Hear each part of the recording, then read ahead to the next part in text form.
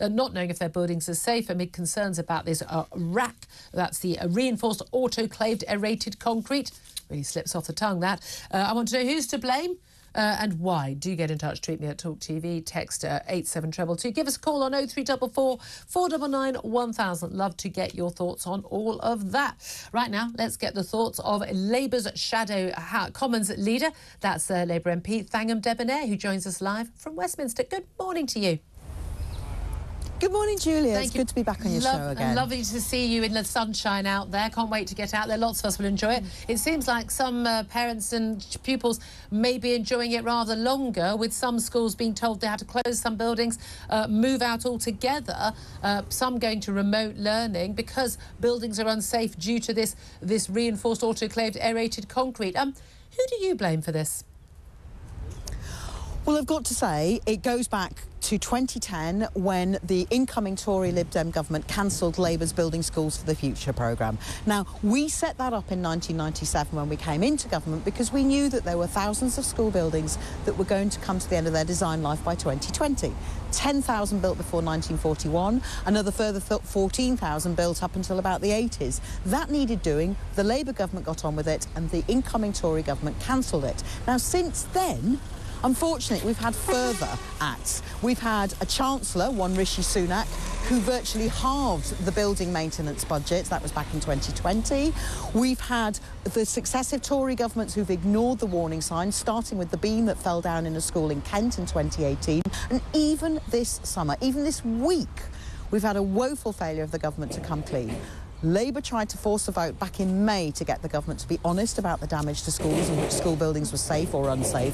They failed to take the challenge then. I do hope they realise that today the single best thing they could do for parents, children and teachers is what a Labour government would do, and that's come clean, publish the list and make sure parents know whether or not their children are safe to go to school. We certainly should be the most basic. We do absolutely need to see that list up for pupils, teachers, other staff and children. Gillian Keegan, the Education Secretary, has said that most affected schools will be open. That's certainly the policy they're taking in Scotland. But again, it's all very well saying this goes back to 2010. Well, these buildings were put up in the 50s and 60s mostly. It was then found out sort of 20 years later there was a problem. We had some collapsing roofs in the 1980s. There was a report in the late 1990s saying a lot of these schools have got to be replaced. Now, I was a political reporter, in fact, political editor around that time.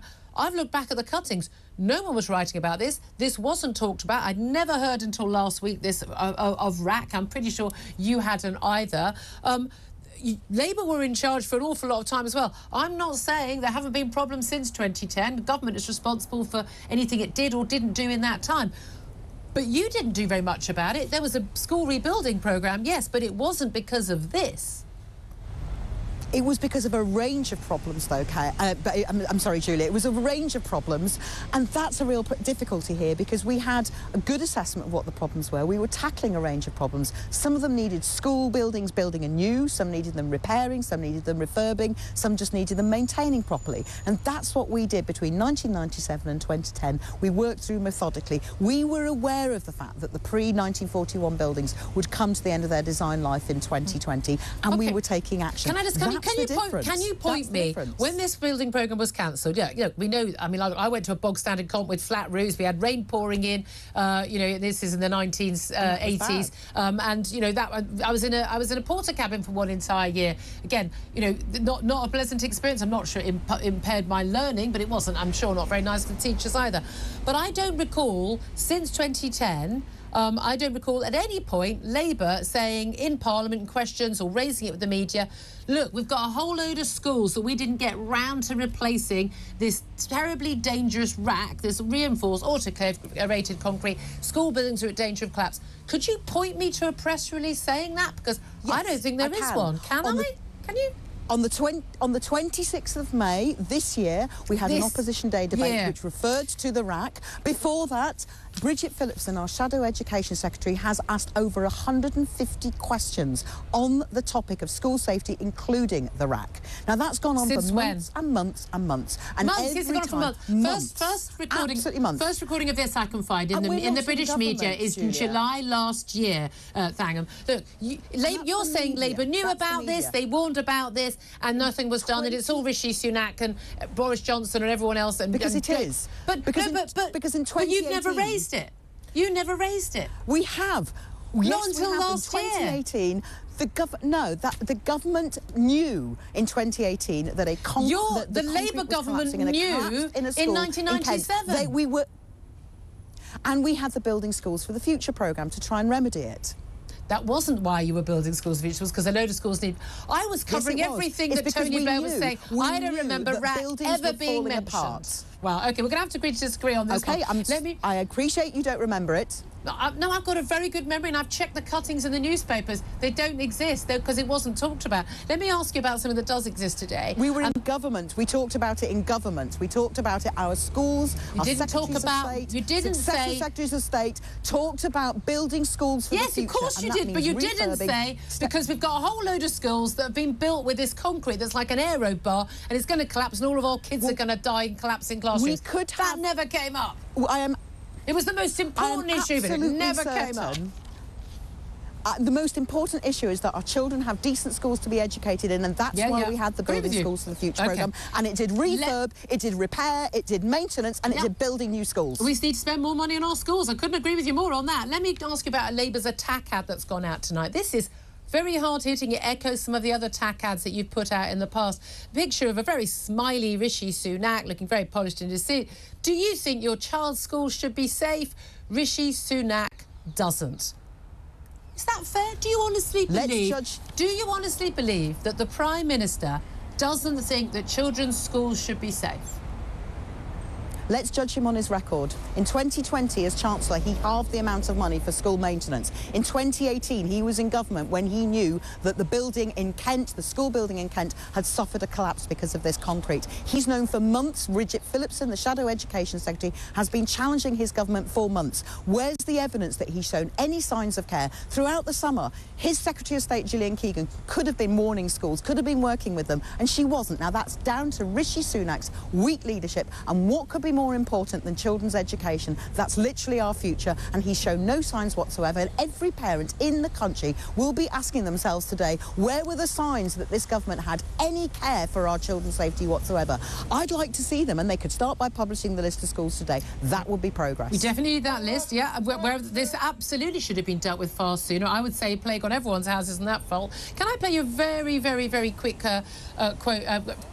clip from Jeremy Hunt, the Chancellor? He was speaking to Laura Kunsberg on the BBC yesterday, talking about how ministers are going to act. Here's what he had to say. We will spend what it takes to make sure that children can go to school safely, yes. And parents should know that. They should also know that we won't take any risks with their children's safety. So when new information comes to light, however awkward or difficult it is, we will act to make sure their children are safe. Trouble with that, Thangham Debonair, is that a few hours later, Treasury sources said there wouldn't be any extra money in the education budget. It would have to come out of the existing budget. What would Labour's policy be if you were in charge right now? Where would that money come from?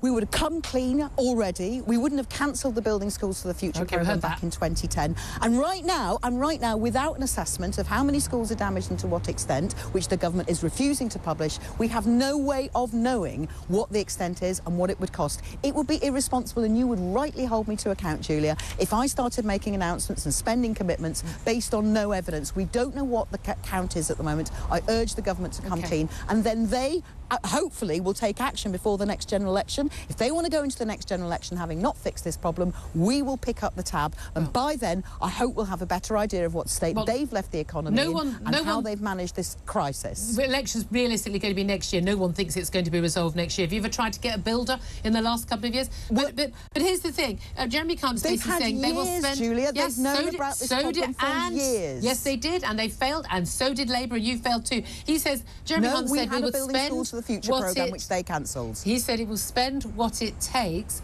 Presumably, and it will come out of existing budgets. Okay, yes, but you're saying Rishi Sunak in this ad says, "Do you think your child's school should be safe?" If you and Rishi Sunak doesn't. If you think child's schools to be safe, you'll spend whatever it takes as well. So where is that money? It's going to be in the billions. That money isn't available in the school budget right now. We've already seen, was it a 9% fall in per pupil spending since 2010 on pupils in England's schools. Where will you raise that money from? Whether it's 100 billion, 10 billion or 1 billion, where would you raise that money?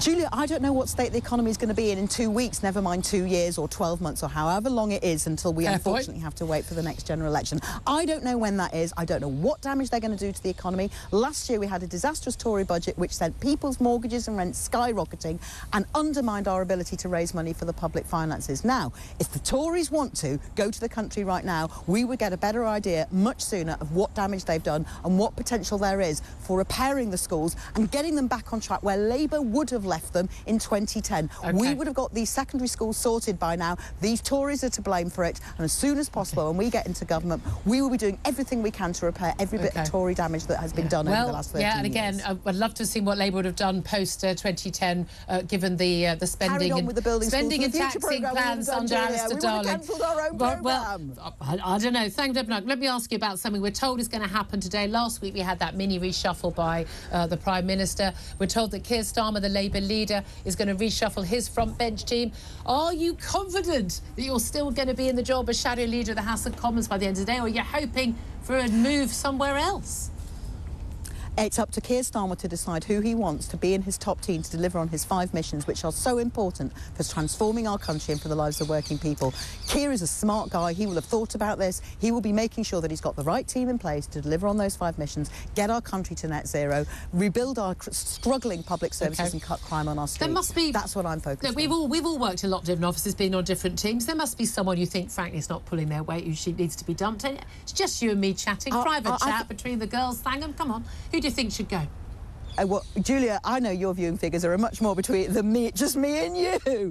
I'm not going to speculate on that. I think it's really important we take the job of running the country seriously. Keir's going to be the next Prime Minister if we win the next general election. It's up to him. I respect that. I think his judgment is brilliant and I will serve in whatever position he wants. Thangham Deborah, great to talk to you. She's Shadow Leader of the House of Commons, giving it both barrels there on the government. They definitely think that they are onto a winner here.